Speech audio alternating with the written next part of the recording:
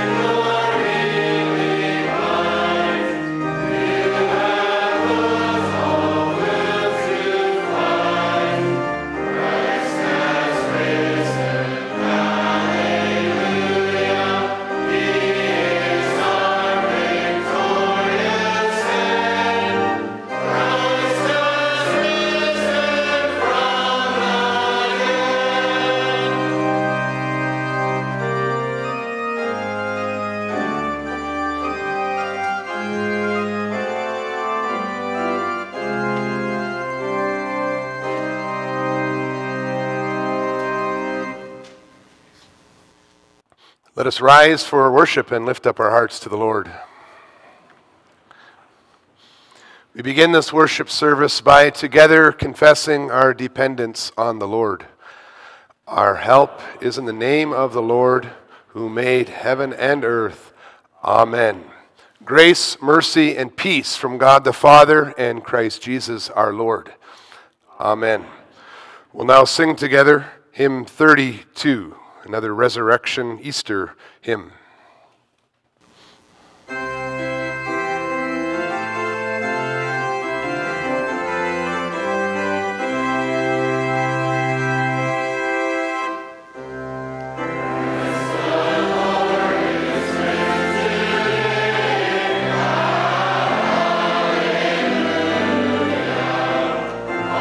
Creation joins to sing, hallelujah.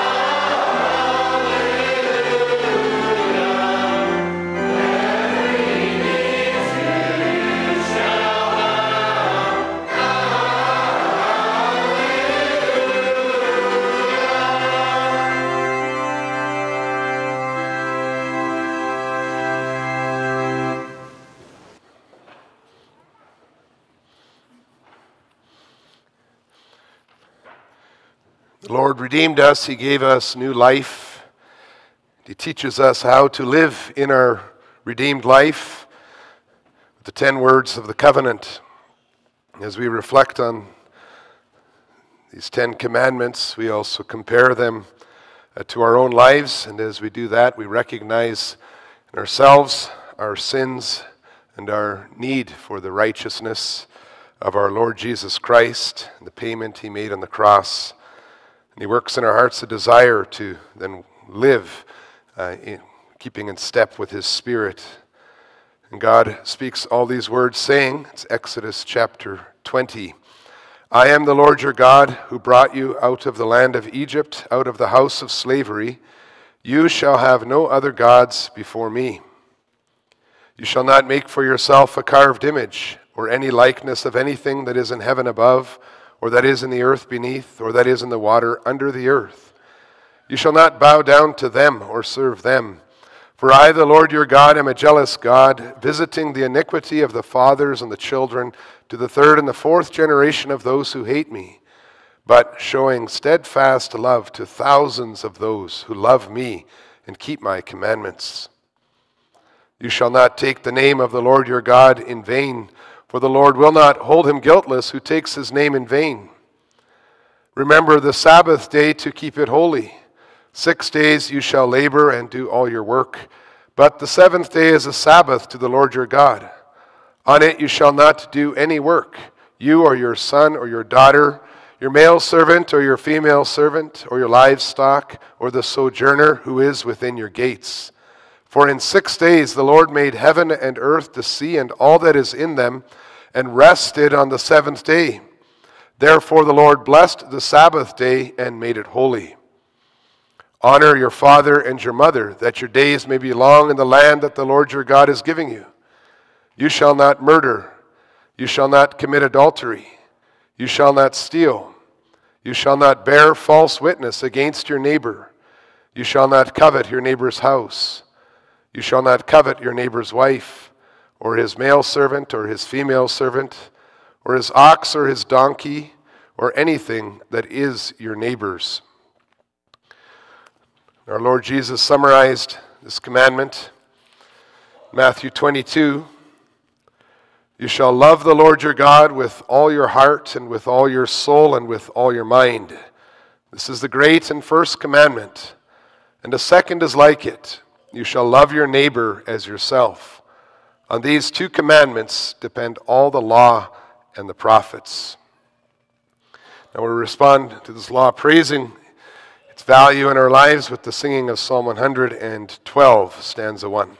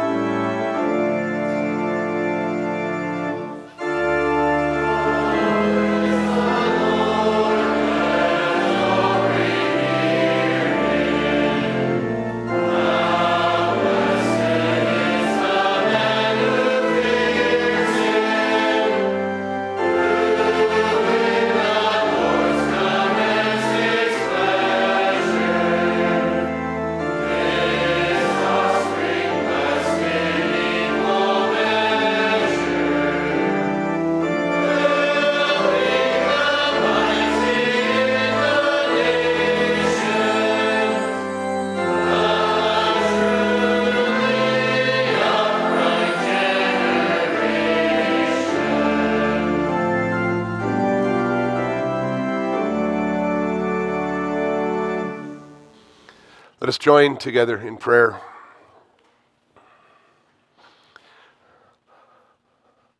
Our Father in heaven, we thank you for life. We thank you that you have revealed yourself to us so that we might walk with you in fellowship. We thank you for creating us with love in our hearts, love for you, love for our neighbor. We thank you, Father, that even after the fall into sin, you have restored us to love and to life. We thank you for guiding us in our redeemed life with these 10 commandments, that we could read the 10 words of the covenant. You have so clearly shown to us how we may show ourselves thankful to you as we consider the goodness of your law, the goodness of these 10 commandments, the blessing they bring to those who obey your words. We also can see, O Lord, how many times each one of us has broken your laws, sinned against you, causing harm to our neighbor, showing a lack of love toward you. Father, we are humbled when we stand in your presence, with your law shining down upon us. We confess before you our sins. We confess that we are not deserving of the grace that you show to us. That's why we are so overwhelmed with thanksgiving and joy to know the gospel, to know that Jesus Christ took the punishment that we deserved upon his own shoulders, and that he was truly righteous, and that you declared his righteousness to the world by raising him from the dead, that in Jesus' resurrection we could see the hope of new life, restoration to fellowship with you. We thank you that we may celebrate as your people on this Easter Sunday, rejoicing in the victory of our Lord Jesus Christ, not only over the grave, but over the evil one, over sin. We thank you that in him we may live in the hope of the resurrection from the dead, everlasting life. We ask, Father, that as we turn to your word again this morning, that you will bless the reading of your word and its proclamation. That you will equip your servant in this place as he proclaims that gospel, that he may do so faithfully to your glory. We ask that as we together hear your word and respond with songs of praise, that you will lift up our hearts to you, that we may truly worship you in spirit and in truth. In Jesus' name we pray. Amen.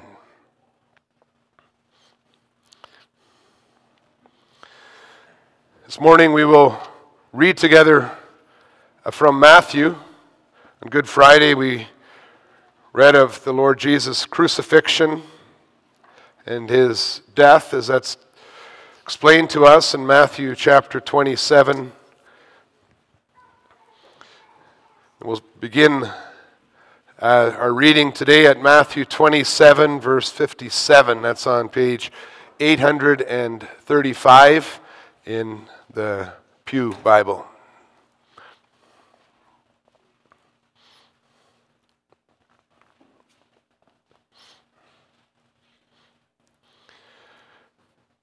When it was evening, there came a rich man from Arimathea named Joseph, who also was a disciple of Jesus. He went to Pilate and asked for the body of Jesus. Then Pilate ordered it to be given to him. And Joseph took the body and wrapped it in a clean linen shroud and laid it in his own new tomb, which he had cut in the rock. And he rolled a great stone to the entrance of the tomb and went away. Mary Magdalene and the other Mary were there, sitting opposite the tomb. The next day, that is, after the day of preparation, the chief priests and the Pharisees gathered before Pilate and said, "Sir, we remember how that impostor said while he was still alive, 'After 3 days I will rise.' Therefore order the tomb to be made secure until the 3rd day, lest his disciples go and steal him away and tell the people, 'He has risen from the dead.' and the last fraud will be worse than the first." Pilate said to them, "You have a guard of soldiers. Go, make it as secure as you can." So they went and made the tomb secure by sealing the stone and setting a guard. Now after the Sabbath, toward the dawn of the first day of the week, Mary Magdalene and the other Mary went to see the tomb. And behold, there was a great earthquake, for an angel of the Lord descended from heaven and came and rolled back the stone and sat on it. His appearance was like lightning, and his clothing white as snow. And for fear of him the guards trembled and became like dead men. But the angel said to the women, "Do not be afraid, for I know that you seek Jesus who was crucified. He is not here, for he has risen, as he said. Come, see the place where he lay. Then go quickly and tell his disciples that he has risen from the dead. And behold, he is going before you to Galilee. There you will see him. See, I have told you." So they departed quickly from the tomb with fear and great joy and ran to tell his disciples. And behold, Jesus met them and said, "Greetings." And they came up and took hold of his feet and worshipped him. Then Jesus said to them, "Do not be afraid. Go and tell my brothers to go to Galilee, and there they will see me."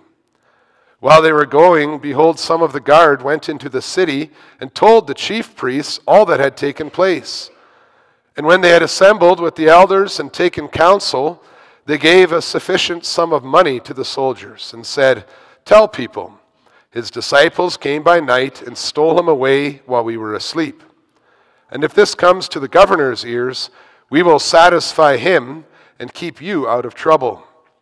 So they took the money and did as they were directed. And this story has been spread among the Jews to this day. Now the 11 disciples went to Galilee, to the mountain to which Jesus had directed them. And when they saw him, they worshipped him, but some doubted. And Jesus came and said to them, "All authority in heaven and on earth has been given to me. Go therefore and make disciples of all nations, baptizing them in the name of the Father and of the Son and of the Holy Spirit, teaching them to observe all that I have commanded you. And behold, I am with you always to the end of the age."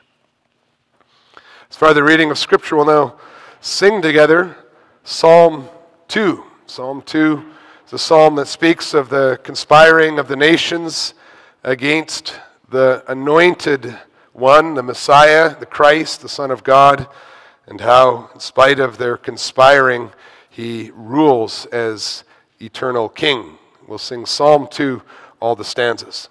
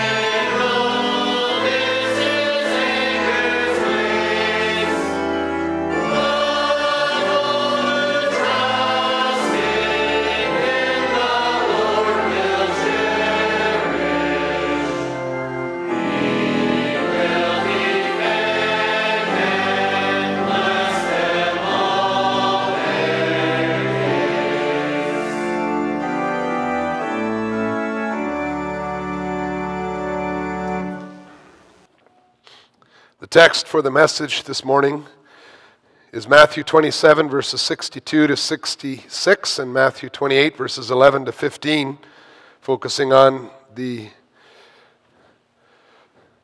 spiritual battle, also as the devil was hard at work even on Easter around the tomb. And we read that again the next day, that is, after the day of preparation, the chief priests and the Pharisees gathered before Pilate and said, "Sir, we remember how that impostor said while he was still alive, 'After 3 days I will rise.' Therefore order the tomb to be made secure until the third day, lest his disciples go and steal him away and tell the people, 'He has risen from the dead,' and the last fraud will be worse than the first." Pilate said to them, "You have a guard of soldiers. Go, make it as secure as you can." So they went and made the tomb secure by sealing the stone and setting a guard. Then after the resurrection, we read in Matthew 28, verse 11, "While they were going, behold, some of the guard went into the city and told the chief priests all that had taken place. And when they had assembled with the elders and taken counsel, they gave a sufficient sum of money to the soldiers and said, 'Tell people, his disciples came by night and stole him away while we were asleep. And if this comes to the governor's ears, we will satisfy him and keep you out of trouble.' So they took the money and did as they were directed. And this story has been spread among the Jews to this day." Beloved church of our risen Lord and Savior Jesus Christ, Easter is a day of victory and triumph that is focused on the new tomb where Joseph of Arimathea had placed the dead body of a man named Jesus who had been crucified. The tomb had terraces carved in the limestone so that several bodies could be placed inside over time, and a little chamber at the front entrance that could be blocked by a large stone that was rolled to the entrance. And although we often imagine Jesus' tomb to be a place of quiet solitude, with people coming perhaps to place flowers and say a silent prayer, the Apostle Matthew tells us that in reality, Jesus became the focus of a great spiritual battle, the focus of an elaborate scheme to prove that Jesus was a liar, and the focus of an ancient lie that was concocted to undermine the truthful preaching of the gospel of Easter.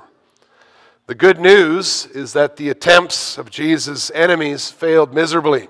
And I preach you the gospel under this theme that the gospel of Christ's empty tomb is a truth that cannot be suppressed. We'll see the impact, the rejection, and the victory of this truth. Our text begins in Matthew 27, verse 62, by stating that the next day, that is the day after, or the day of preparation, the chief priests and the Pharisees gathered together on the steps outside Pilate's palace. Now, preparation day is the Friday before the Sabbath, on which the Jews would prepare meals and do tasks that could not be done on the Sabbath day of rest. Preparation day is what we call Good Friday today. So the events described in our text begin on Saturday, the Jewish Sabbath day, which was the day after the crucified body had been in the tomb one night. And when our text indicates that the chief priests and the Pharisees gathered together, it highlights the differences between these two groups that were meeting. The chief priests, who are probably for the most part Sadducees, were men of very high rank among the Jewish people. They were power-hungry members of the Sanhedrin who were concerned about maintaining the status quo more than anything else.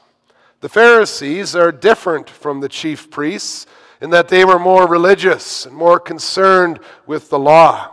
They are the ones who were involved in the theological discussions with Jesus throughout his life.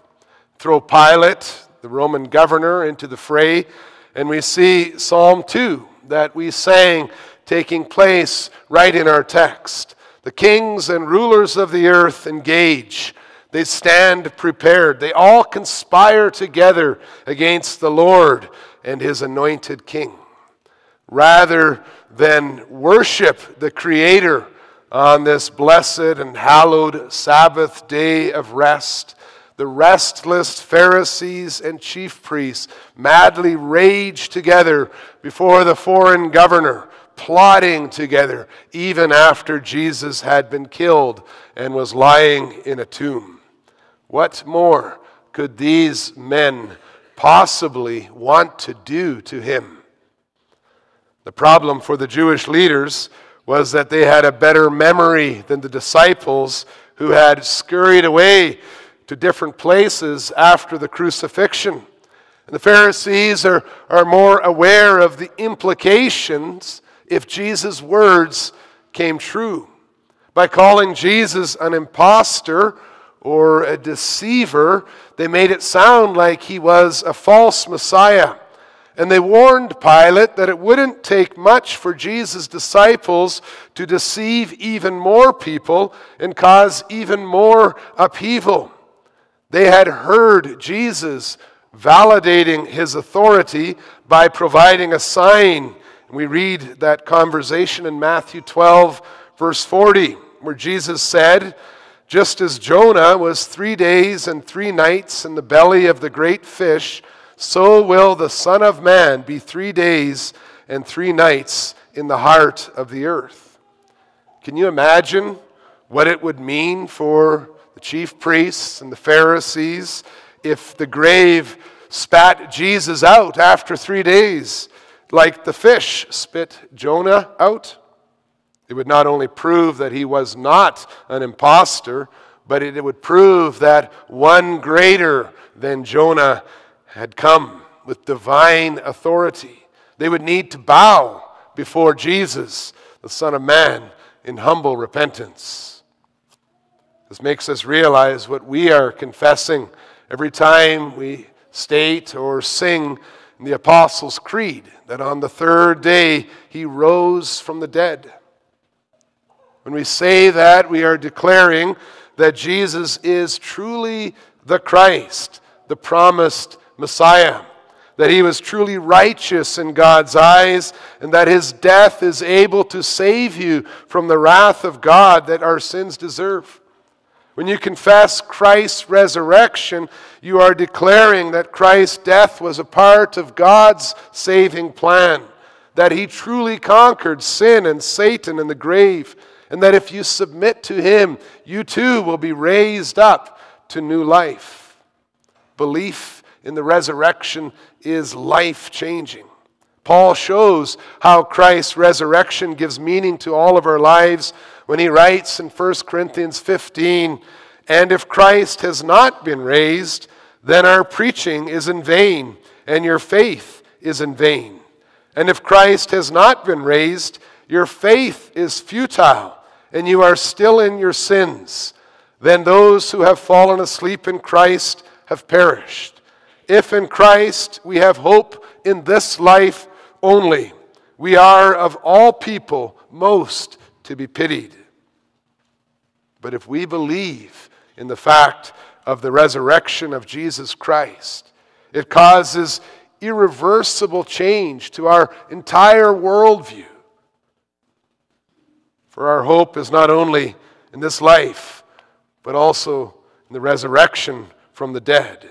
We may live knowing that our Lord and Savior has power over death, the last enemy. We may live each day with the hope of our own glorious resurrection. When we are given faith to believe in Jesus Christ, we move from darkness to light, from despair to hope, from death to life. In his grace and compassion towards us, the Lord took many steps to ensure that we never need to doubt whether or not Jesus Christ rose from the dead. He started by employing Jesus' enemies to guard the tomb. We could see why the chief priests and Pharisees asked Pilate to place a guard at the tomb. They had not been convinced that Jesus was the Messiah by his entire preaching and miracle ministry, which they referred to as the first fraud.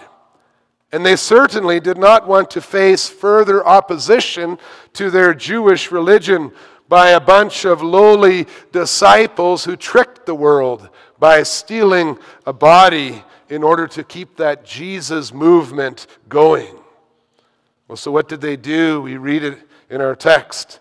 The most powerful people in the land devised a security plan that involved several well-trained Roman soldiers who were commanded to keep everyone away from the tomb.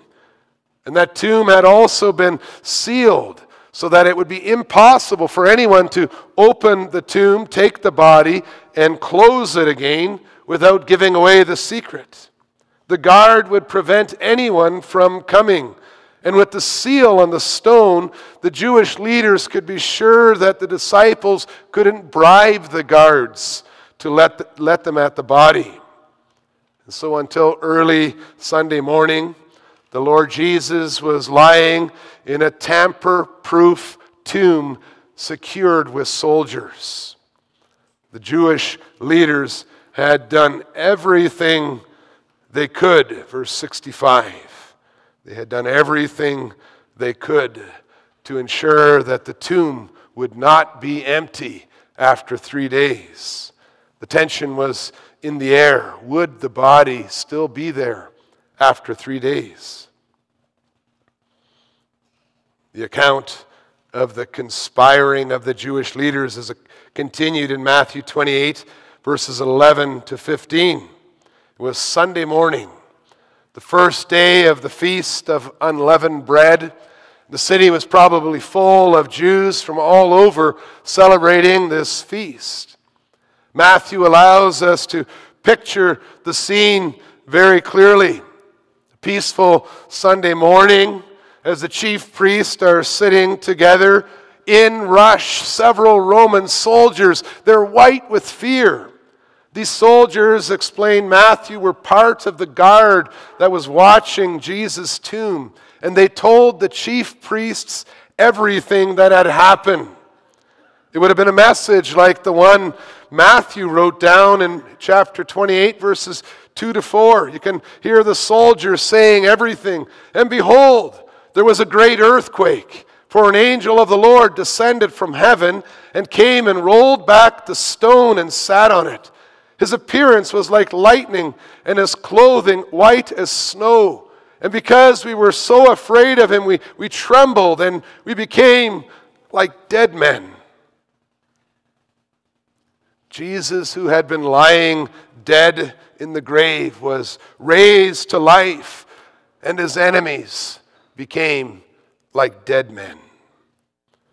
Their report was probably similar to the explanation of the angel. He was not there. He had risen, just as he said. The angel had rolled back the large stone so that the guards themselves could witness the empty tomb. But now the exact words that the Jewish leaders tried to prevent the disciples from proclaiming were coming out of their fellow schemers. It's what Psalm 2 refers to when it speaks of rash attempts and empty striving.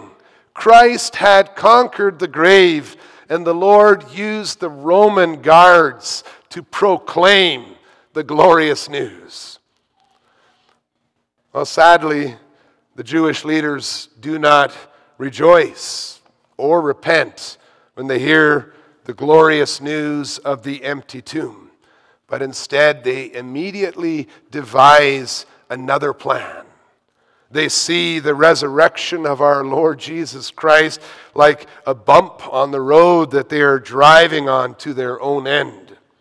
Although they fully understood the impact of the resurrection, in fact, they were frightened of the impact.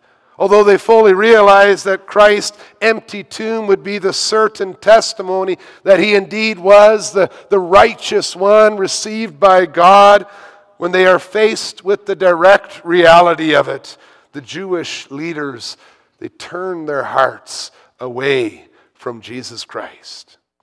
They outright denied Christ's victory over death. They behaved worse than the people of Nineveh when Jonah came to them, for they did not repent. We are reminded of the words of Abraham to the rich man in Jesus' parable about the rich man and Lazarus, where the Lord Jesus portrays the depth of rejection. He said to them, "If they do not hear Moses and the prophets, neither will they be convinced if someone should rise from the dead." Well, the Jewish leaders sealed their guilt by rejecting the Son of God and the victory he obtained over death and the grave. This is really the defining moment of their rejection, and their plan to pay off the soldiers who were guarding the tomb to propagate a lie reveals the depth of the rebellion against God and his anointed Son. In verse 12, we read that after receiving the report from the guards, the chief priests assembled with the elders to take counsel, and then they gave the soldiers a sufficient sum of money. Now think about that word, sufficient. How much money is sufficient to deny the truth of the resurrection? How much money is sufficient to seal your own judgment beside the chief priest and the elders under the accusing finger of the Ninevites? Do you see the weight of the question? The chief priests and the elders, they flash a briefcase of cash and ask the guards, "Are you willing to deny what you know of the work of Jesus Christ if it means your own comfort, your own wealth?" And isn't that the great travesty in society today? Like the chief priests who loved their power and authority, and the Pharisees who loved their rules taught by men, people often place more importance on their earthly pursuits than the gospel, the good news of Jesus Christ and his resurrection from the dead. And so we hear the typical questions being asked: why should I change my way of living even though it's sinful? Isn't it easier just to deny that Jesus Christ has come, to ignore the real implications of his victory? The enemies of Jesus Christ are doing everything they can, everything that is humanly possible to deny the truth, the power of the gospel of the resurrection. The tension is in the air. Will their plan succeed? And we see the victory of this truth. The problem for the Jewish leaders is that even in the lie that the disciples came by night and stole him away while we were asleep, no one can deny that Jesus' tomb was empty on Easter morning. Their own scheming had made such a denial impossible. If you take a moment and look at the lie that they paid the soldiers to spread around, even a young child in the congregation today can see that that lie doesn't make any sense. As the famous pastor centuries ago, Chrysostom, named the Golden Mouth, so aptly stated, because of the clearness of the truth, they are not even able to make up a falsehood. Who would believe that the disciples who timidly had fled from the side of their teacher would now have the courage to come back to this tomb with the guards there and steal the body? And if for some reason they would return, wouldn't the soldiers sleeping in front of the tomb prevent them from rolling the stone back, or at least hear them attempting to do so? And besides all this, since soldiers who slept on duty were punished with death, why would guards who were at the scene of the robbery trumpet the fact that they were sleeping on the job, even if their governor would be appeased by the Pharisees. But all these improbabilities that are evident in this lie are overshadowed by the impossibility of the whole story. For the whole fabrication is a contradiction. The truth cannot be suppressed. For if the guards were sleeping, they could not know that the body was stolen at all, much less that it was stolen specifically by the disciples. It is clear to see that the empty striving of men who fear and reject the implications of the truth, it casts them into all kinds of madness. It's like we sang in Psalm 2. The Lord who sits enthroned in heaven on high, He laughs them to scorn. He has them in derision. Even their lie serves to confirm the truth of the resurrection. There might be two or more explanations, but there is one powerful, undeniable truth. On Easter morning, the Son of God, who took on human flesh to be crucified on the cross and who was laid in the new tomb, He was no longer in the place that they had laid Him. Ironically, the last fraud is not the disciples spreading a lie, as the Jewish leaders feared, but the lie denying the resurrection that Matthew tells us is widely circulated even to today. We can add that the lie continues to be circulated today. It continues to deceive people who despise their Redeemer, or who are so focused on themselves or so distracted by the temporary things of this life that they are unable to see the only hope of salvation. 1 Thessalonians chapter 2, verses 9 to 12, in those verses, the Holy Spirit explains that Satan uses, and I'm reading here, wicked deception for those who are perishing, because they refused to love the truth and so be saved. Therefore God sends them a strong delusion, so that they may believe what is false, in order that all may be condemned who did not believe the truth, but had pleasure in unrighteousness. And so we show what explanation we believe by how we live our lives.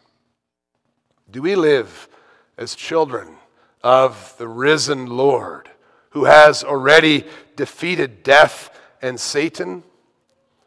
Or have we been convinced by a sufficient sum that it's easier to deny the truth and its implications?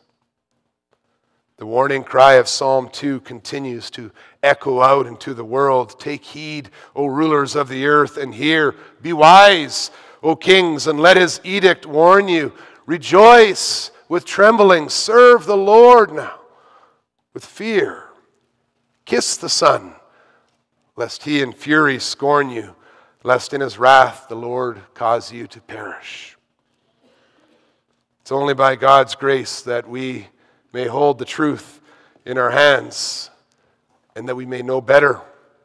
For not only do we believe the truth of the empty tomb that even the soldiers couldn't hide from us, but we also know that our Lord Jesus appeared to our brothers and sisters in the flesh, and He sent them out in the Great Commission so that the good news of Christ's victory could also fill our ears. There is another message going out into the world, and that message has lasted for centuries, even to today. Christ's empty tomb is not something that can remain an abstract or interesting fact of the past. It's a glorious truth, and we must realize that if we confess that Christ's tomb was empty, we can also confess that we who believe are a people who have crossed over from death to life, from despair to hope, from darkness to light. The facts of the resurrection compel all those in whom God has worked saving faith to submit themselves to the Lord of life, to repent from the rejection of his victory, to rejoice in our new life. The Apostle Peter summarizes our attitude in the beginning of his letter, 1 Peter 1, verses 3 to 5. Blessed be the Lord, the God and Father of our Lord Jesus Christ.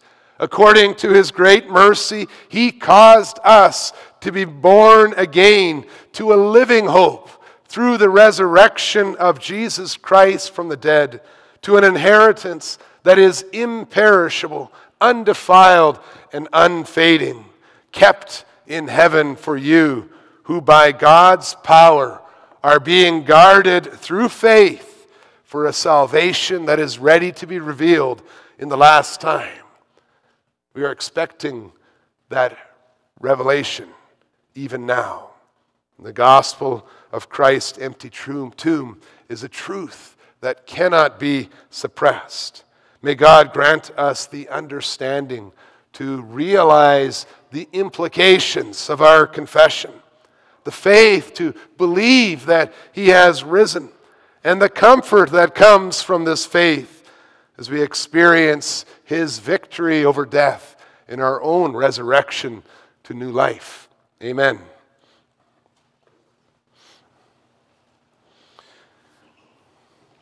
We'll sing praises of his victory over death and the grave with the hymn 33. And we'll sing hymn 33 standing if you're able to stand.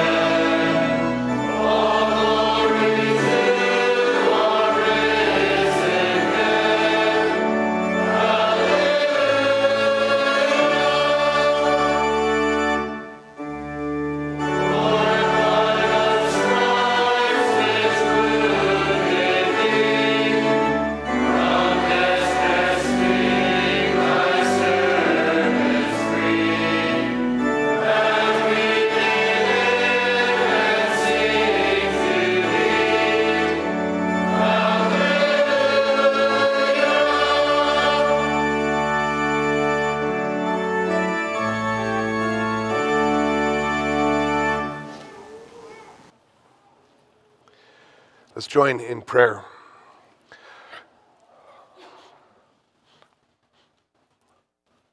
Faithful God and Heavenly Father, we humble ourselves before your throne of grace.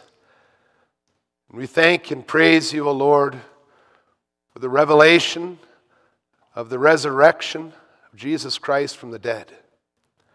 We thank you that we may celebrate in his victory and understand also how his resurrection changes our lives, changes the way we see this world, our worldview. His resurrection changes the priorities in our lives so that we are always led to our knees to worship you. We thank you that Christ's resurrection gives us comfort in times of sickness, also when we are mourning the passing away of loved ones, when we face things, dangers. Thank you, O Lord, that you have given us reason not to be afraid, but you have given us hope instead of despair. We pray, Father, that you will be with us as a congregation as we seek to love and serve you, love and serve one another. We pray that you will especially comfort and encourage those who are struggling with mental disorders, with sickness, with injury. We pray for our brother Mark Van Delden that you will continue to bless him in his treatment process now, too, as there was a change from chemo to radiation. We pray that you will bless him through this as well. All the consequences that it brings, we ask that you will grant him a peace and assurance in your promises. He may experience your nearness in the midst of this ongoing struggle for his health and well-being. We pray for his parents and siblings and friends and all of us as we also think about Mark often and pray for him regularly.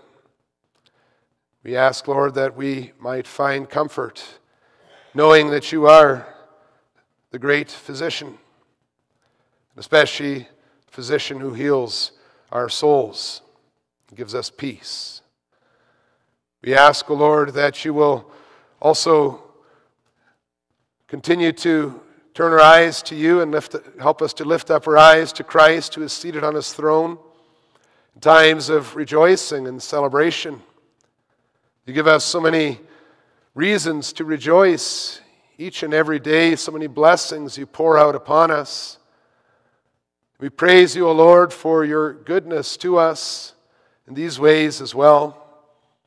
Thank you that we're able to celebrate your faithfulness to us in the celebration of birthdays and anniversaries. And we thank you that Curtis and Kara Meyer could be united in marriage yesterday. And we ask that you will bless them as husband and wife to glorify your name as members, citizens of your kingdom, as members of this congregation as well. We ask, Lord, that you will bless the deacons in their work, that you will bless the ministry of mercy, that the deacons may have what they need to carry out their task, to reflect the light of life in their task as well, not only in our congregation, but also in other ways and other manners that people are bringing aid and relief to those in distress. We pray for the elders in their task and calling. We pray that you will grant them much wisdom and pastoral, loving shepherd hearts in their task, that you will also sustain them as they carry the burden of authority and responsibility. Lord, we pray that you will grant them energy and focus as well as they need it in their task. And we pray that you will bless the process of nominating and electing and ordaining new office bearers, new elders and deacons. And we pray that you will bless the council meeting tomorrow evening as this process is also continuing at that meeting. We ask, O Lord, that as we go from here, we may go with the joy and the conviction and the certainty that we truly are your beloved children in Jesus Christ, that you are leading us in our lives by your Holy Spirit. In Jesus' name we pray, amen. You now have an opportunity to give your thanksgiving offering to the Lord, and after that we will sing together, standing if you're able to stand, hymn 34, the praising God for giving us this day of days on which we sing our songs of praise.